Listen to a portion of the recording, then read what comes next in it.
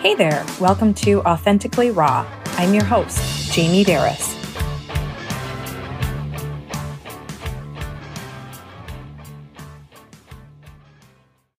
A couple months ago, I went to a presentation called Developing Healthy Kid. The school system that we are in does these periodically throughout the year, and they are fabulous. And I was particularly interested in this one because it was all about social media. And I have a love-hate relationship with social media. Most of the time, I'm going to be honest, I hate it more than I love it. It's just me. We'll go on with that, which I'm going to have a follow-up episode to this, by the way, because this one we talk a little bit more about kids and specifically Gen Z, which Gen Z is those born between 1997 and 2012. So that's roughly currently kids that are, ages 11 to 26 right now. But just the effects that it's having on this generation. My jaw was on the floor. I felt like I wanted to cry all the way through it because I have 3 children in this age bracket. And then I have one younger one. And to be honest, I can't remember what generation she is, alpha or something crazy like that. I don't know. But this is a fabulous conversation I had with my friend Missy Brophy, who is a licensed therapist. I'd called her up the following morning after going to this presentation because I just needed to vent. And all of a sudden I said, you know what? Can you come over? Can we hit record? So this is the conversation you will hear between us.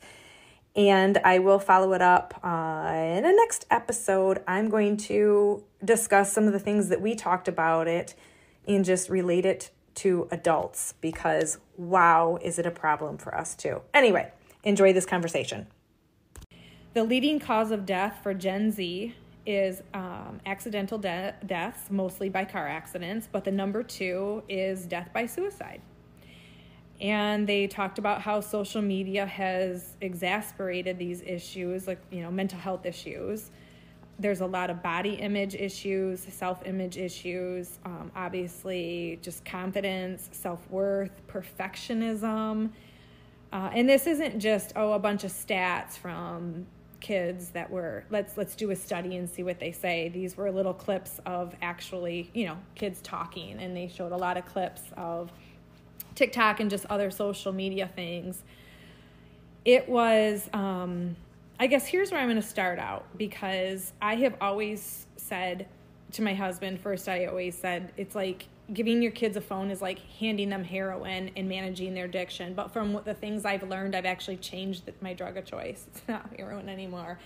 It's because I've learned so much about how, when you're on your phone, doesn't matter how old you are, but the dopamine that's released, and, we're going there for our hits of dopamine, and it's actually more comparable to cocaine.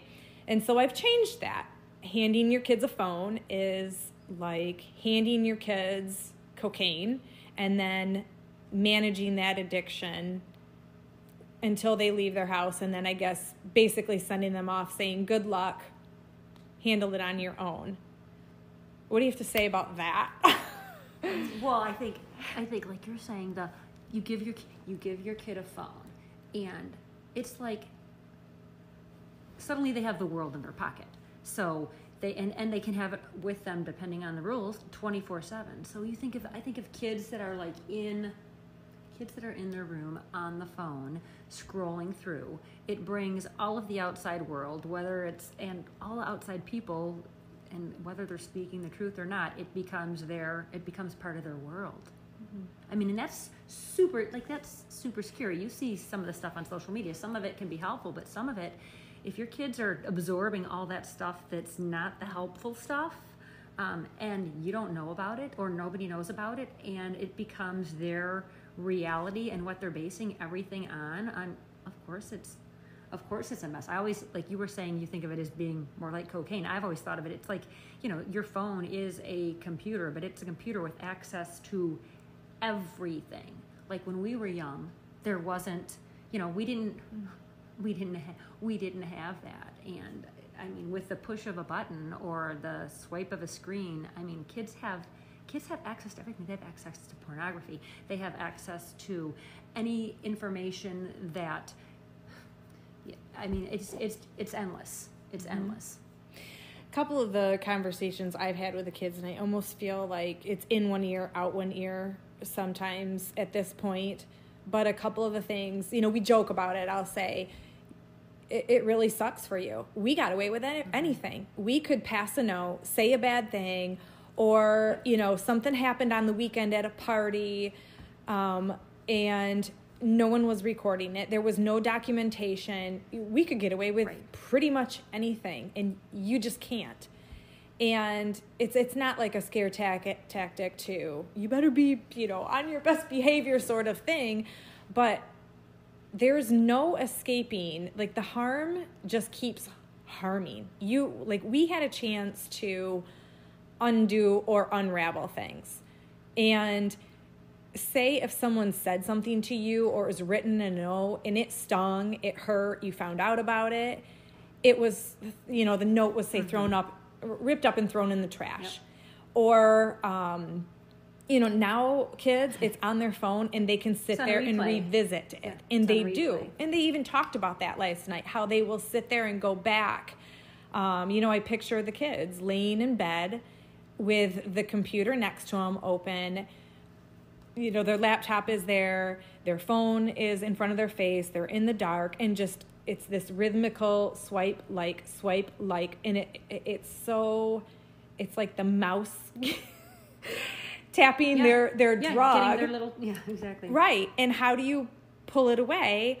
Those are a couple of the conversations we've had, but even, and this was brought up last night too, as you're basically writing your resume right now. You are creating an online portfolio that will follow you through life. So when you go to get that job, whether, you're out of high school and you go even to go for a trade, they might check you out, or, you're 25 or 30 or 40 or whatever, that's all being documented. Yeah. That was not the case for us. We could show up with our shiny resume, smile, and put on our show. That was it. And that was one of the conversations I used to have with my kids when they were younger, was every little thing that they're commenting on or putting out there, you don't know where it's going to go. There's going to be a record of it out there, and even if you're saying something tongue-in-cheek or not thinking things through, people don't know that when they read it down the line, and it's out there. Mm-hmm. And we always teach our kids too about, learn from your mistakes. Well, some of those mistakes are, I did something stupid at school or on the weekend, and now I have to face some consequences. They're not lifelong. They're immediate. Okay, I did something and, coach made me sit out for a game or two, and this is different. It's going to follow you for the rest of your life. You don't know when this is going to come back, and you're going to face the consequence when, 15 years down the road. Those are really real things. Mm-hmm. And then, so that's one aspect of it. And another aspect of it, though, that I think really hit home to me is the mental and emotional health, because I'm not a neuroscientist, but they had plenty of them on there last night, and they talked about the neural pathways being developed, and especially, in elementary, middle, but even through high school and stuff, how these pathways that need to be developed for critical thinking, using your imagination, even reading emotions of other people and responding to these emotions, these kids are not using those pathways. So they're just simply not being developed. Yeah. And you think about it, how many times in your own home, because your kids are how old now, Missy? 20 and 24. 20 and 24. So think of, they get their phones in middle school and high school, and you think of how many times you had groups of kids at your house, and it's I don't know, they're sitting there all on their phones. And I can remember kind of joking around, put the phones down, interact, do things. One thing that they pointed out that I found so true is how, as an adult, I can send you an email or a text, and when we know each other, you usually know my tone of voice or my sarcasm, when I'm serious, when I'm funny, when I'm upset or maybe sad or mad or whatever. But then there's times that we as adults, we get emails and texts, even from people that are close to us, where you're like, I don't know how to take that. And, that's a downfall of email and text, and sometimes phone calls are just the way to go. They made a point last night that just, my jaw was on the floor, because the point was, we know how to read emotions. Like, I'm sitting here, we are face to face doing this conversation, and I can read your face, I can read your mannerisms, and I know if I'm going to say something where you're like, whoa, what'd you say? You know, and I know how to read that.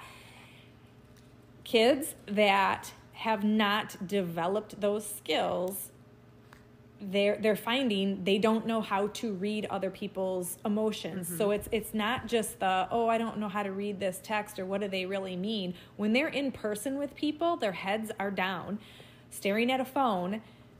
They don't understand the facial expressions, the mannerisms, the tone of voices, what they mean like we do, because they're not paying attention to them. So, they're only listening with one ear. They're not watching it all. They don't even know how to pick up on these normal social skills.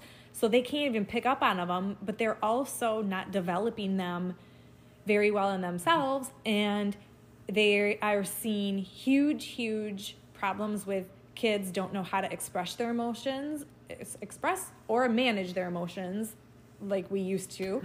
And also just the behavioral problems in school, at home, everywhere. Talk to me about that. No, just like, I think of just typical interactions, like before cell phones, before the blow up of social media.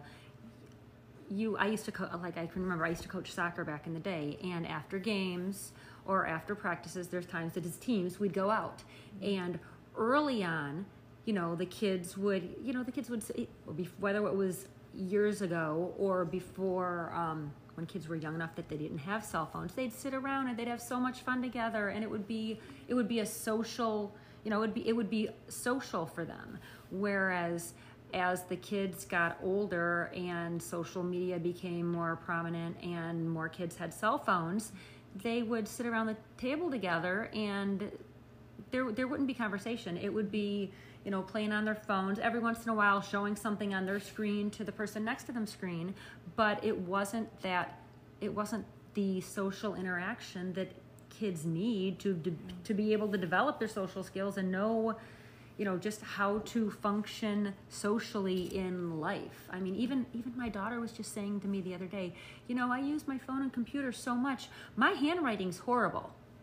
And, just the basic things like that you don't get by constantly, with the way the world is today, with all of the, electronics. Right. I know. You just reminded me of back in the day. Can you remember sitting there in middle school and high school perfecting the bubble letters in your cursive? Right. Yeah. Kids can't read it. Well, I was going to say now, both of my kids, when they get letters in the mail from grandparents that are written in cursive, and my kids are both smart kids, but they will hand me the note and say, I can't read this. Yeah. And that's foreign, that's foreign to me, but that's more and more common. So question, do you find your kids shy away from phone conversations or FaceTime or anything like that? Because I asked that question because I see a difference, between my bigger kids, the 18 and the 20-year-old, and then the 9 and the 12-year-old, because I think there's a shift. What do you find with your kids? With I don't notice it all. I guess with my kids being away from home too, it's harder to notice. But I think that so many kids that I do know don't want to do the phone call, or they don't even want to do the email. It's a text. Mm-hmm. And there's so many. I mean, there's a lot of great things about kids of this generation, but I just feel they're getting ripped off with what they don't even know that they're missing. The part that is weird, to try to wrap my brain around this one, is that I think it's kind of comical how I'll go in my, like say my daughter, and she's at college now, but I would go in her room and she'd be FaceTiming with a group of her girlfriends, right? And that's so normal to them. And I can remember thinking, in a million years, do I want to talk to my friends on the phone through FaceTime? It's so awkward and weird. But yet I would say, if they would want to make a plan, you go ahead and call that person, or you talk, and they'd gasp like, why would I want? Yeah. Right. How can I call on the phone and just talk? But yet you'll put a camera in front of you and do all these TikTok videos and this and that, and we're the opposite. I guess maybe that's something that you're used to, but with the whole TikTok and things, a couple of the other things they were talking about was, and I think we mostly think girls, but it's seen a ton in boys too, is they interviewed some kids, but they feel this need to be perfect, have this perfect lifestyle, take pictures of the perfect food, have the perfect setting in back, put the filters on. And there is a ton of issues of feeling shame with basically everything, where you live, how you dress, what you eat, what your family does, the vacations you take, but there's all these body image issues. And it's not just a girl thing. I mean, they did say how the rise in mental and emotional health, or it was, actually the rise in issues with mental and emotional health between the ages of 16 and 24 is just skyrocketed, but also with the boys. And I don't think that that's talked about that much because it's thought of as a girl thing. And this is Roxy in the background. We're dying over here laughing, by the way, because Roxy got a duck toy. We're going to go with it. Well, and I do. I think you're right, because the boys tend to get downplayed because people think that the girls tend to be the more sensitive ones, which it's not true. And you figure when kids are seeing all the stuff that they're seeing on social media, everything that's, like you said, it's backgrounds are prepped, bodies are put in light that highlights them the way that you want to be highlighted. Kids that are looking at this are seeing it and thinking that this is, not all kids, but a lot of kids are looking at this, especially the younger ones, thinking that this is reality. This is just a quick photo snapped and this person just naturally looks like this, or whatever it is that they're showing is coming to you in just a quick snapshot, natural view, when in reality, it might be 20 minutes or an hour or 50 shots that are taken to get one shot that ends up getting posted, and someone thinks it's just a casual shot when it's not. And then everybody's living up to wanting to create something that's just as perfect. And I mean, there's a couple of the newer apps, like the I don't know if you know about the Be Real, yes. And I guess it's not even that new anymore. That there is the pockets of kids that are trying to be more genuine, not as filtered, not as that kind of thing. But it's one little thing in a pool of sharks. So. The thing that's crazy too is that they talked about how they were perfecting their body. Like there's little TikTok videos, even how to stand to get you the most curves, and it numbers it down, step 1, step 2, step 3, whatever.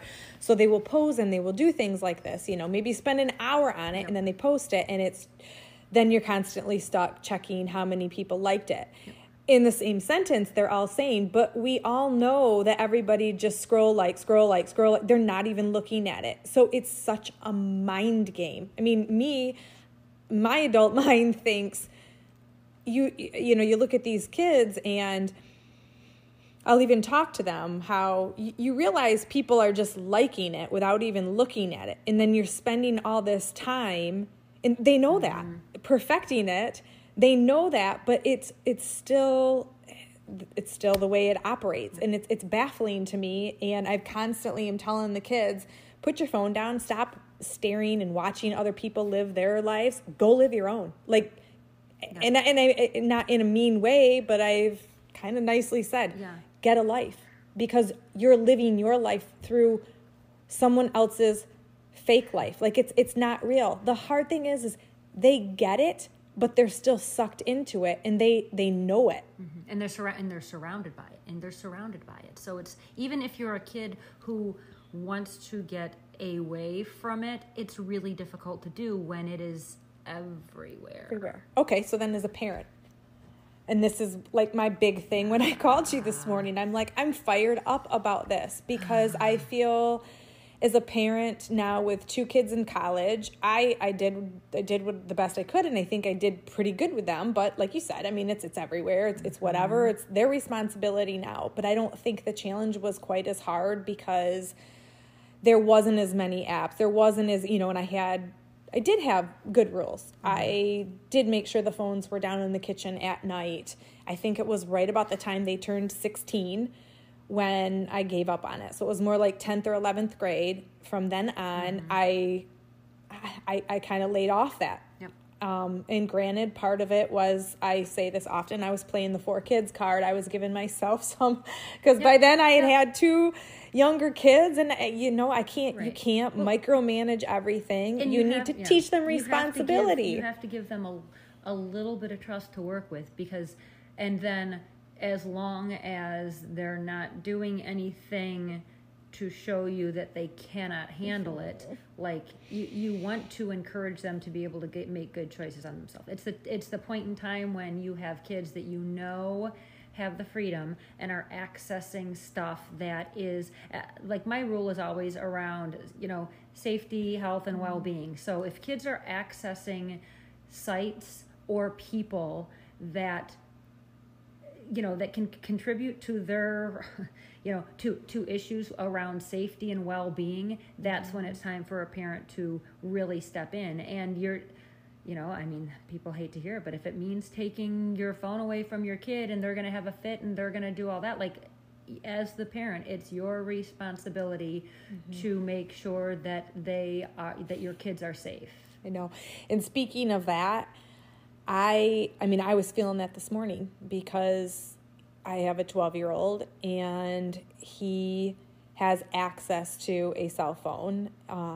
When we got rid of our landline several years ago, we decided to replace it with a cell phone. We were able to keep like the same landline number with it. So we basically said, instead of it being connected to the wall, it's here, and it's worked out great, because when they do step into middle school and they're exposed to hundreds more kids and more friends, they're going to be having sleepovers and things like that, and I don't know these parents. So yes, take this phone with you. I want to have that direct one-on-one communication with you, and I love that. And we've even come up with things over the years, if you're in a spot, call me and say that. I will always be the mom, and you can call me any name you want, and you can be like, oh, my mom just texted me. I can't stand it when she does that. I'm like, throw me under the bus, call me a name, I don't care. But she's making me leave right now because, for whatever reason. I love that part of it. But there's this, everybody has a phone. I'm the only one that doesn't have one. They all stay up till 11 o'clock. They're all in these Facebook groups, and they're all Snapchatting till 11 on school nights and blah, blah, blah, blah. Everyone else. And I've always been really good with, I understand that. But these are our rules, and I'm not doing it to punish you. I'm doing it because I care for you. And I've even started to say, because I don't want to pin you down on the floor and shoot, cocaine in you, or snort, make you snort it, and liquor and cigarettes and drugs and everything else. And that's what this is when you overdo it and become addicted.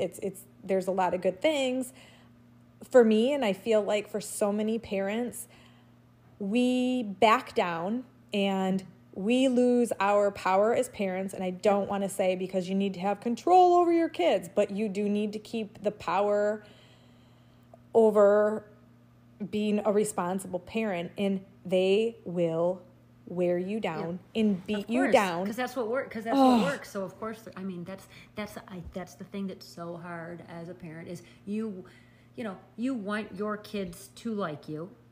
There are a lot, you just need to get okay with the fact that there are going to be times your kids are not going to like you. They are going to think you're the worst person out there. They are, they're going to badmouth you to friends, to you, to whatever. But, when your kid, they're, like you were talking about earlier, their brains are not fully developed. They are functioning at the developmental level of whatever age they're at. They don't have the ability to make the same kinds of decisions and understand things at the level that we do as parents. So, it's a battle, but you need to be okay with your kids being upset with you because if everything that they wanted and they argued for you gave into, I mean, that's, what are you, when there's, I mean, it's boundaries, it's boundaries. And I think one thing, and I did do this morning because the battle was, and I was a little distraught from last night from all the statistics and watching these videos, and it's disturbing to me because I'm not a huge phone screen time person. I barely even watch TV shows. I'd rather be reading a book. I'd rather be outside, so part of me is no screens, and I will do that sometimes. It's a no screen Saturday. This is not a punishment. It's a gift. But even this morning it was, on the bus, it's really boring, and I just want to bring the phone to school. That way on the way home on the bus, I can listen to music. And I had that, because it's an hour-long bus ride. So first it was, okay, I understand you and I hear you. It is very boring on the bus. Number 2, you're on there 30 minutes, not an hour. And 30 minutes is long to be bored. But guess what? You're not going to die. Yes. And I had to go in and I had to throw in. I learned last night that your brain develops when you're bored and you're looking around the window and your imagination is going. And I had to go into that little spiel long enough until I started to lose them again. So I reeled them back in of, I love you. And my answer is still no. And I think the part of that a lot of people or a lot of parents deal with too, it's that you get beat down and so you cave.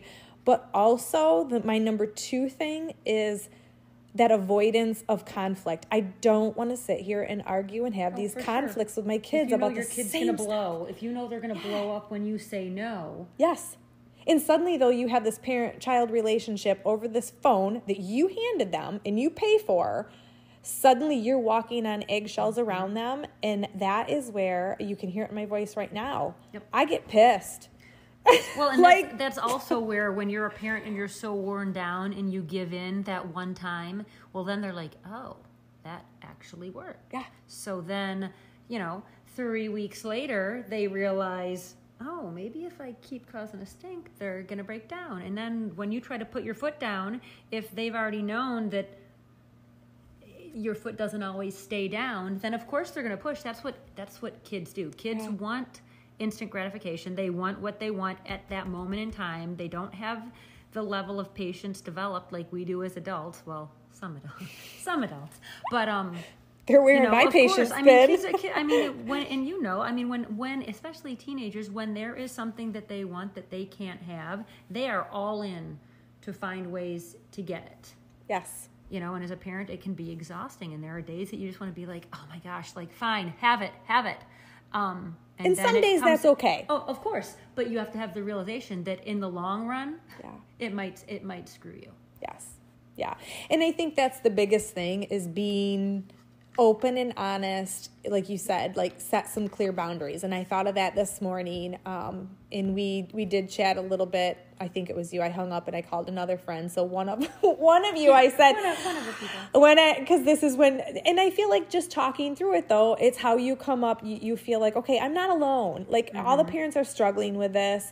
I'd like a little help here. Yeah. If I'm going to tell my kid that there is no more phone past 8:30, 9 o'clock, and all of you, because here's the thing, it's not like, well, I need a parent pact in order to stick to my guns, but I feel like there's got to be that one parent in that friend group that says, you know what, my kid's done it this time, and all the other parents, most of them are like, thank God.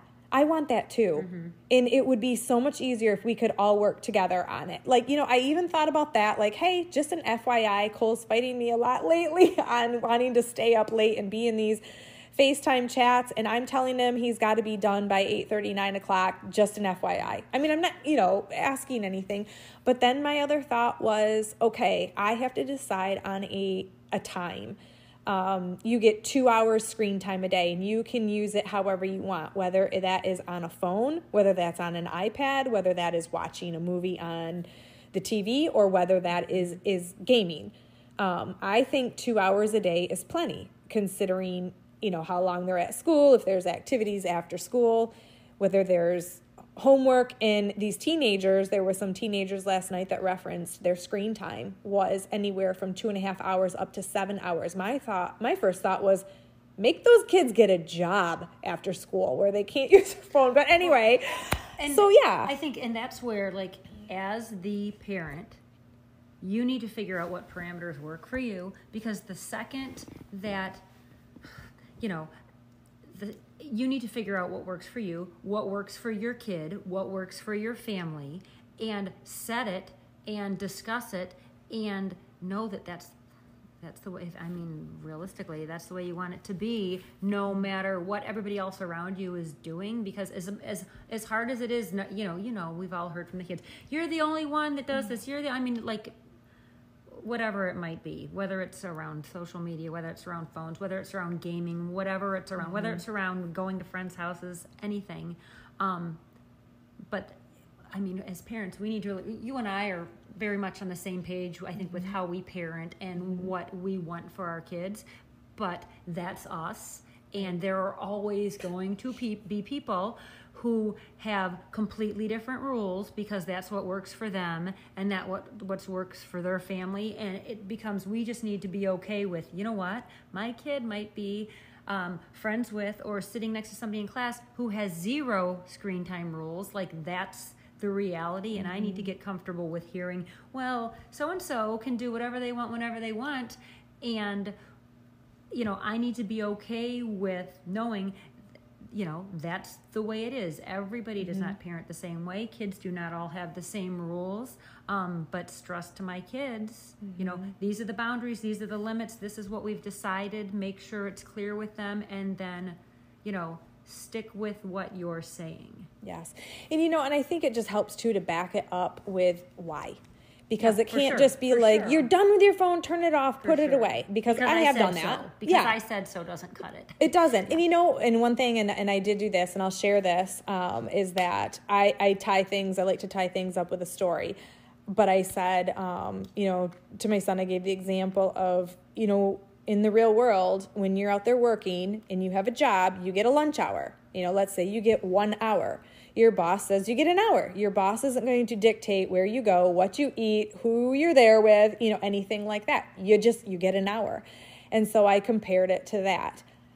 Here's the phone. You get it for 2 hours, or your screen time. Choose it how you want. But luckily for you, if you want to do 20 minutes here, 20 minutes there, whatever, and it gives them control over some things too. It makes them feel, and it does, it gives them some responsibility, which they need, but yet I am still the owner of the phone. I'm still your parent, but here's how we're going to work together. And I think when we approach it that way, it really helps. And yeah, you're setting those boundaries, but you're letting them also kind of set their own boundaries and make decisions. And even those are the kind of situations, even if it becomes and then there's ways, if you want to earn extra time, if everything's done, if there are things, if we have extra days off school or extra time or whatever, you want to allow for them to be able to earn extra time for, whether it's, again, everybody's got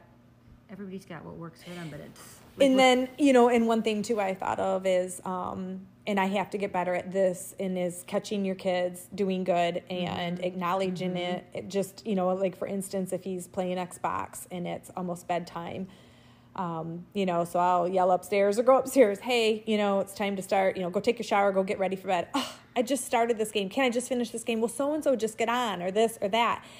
And then we're in this battle of negotiation. Yep. And I'm not saying you can't ever do that. Like, okay, I get that. 5 more minutes, we'll finish up this game. That is fine. But then if there's times when they're just like, okay, and they turn it off, to make sure I acknowledge that. Thank you so much that did not turn into an argument. I love that. Yep. Number one.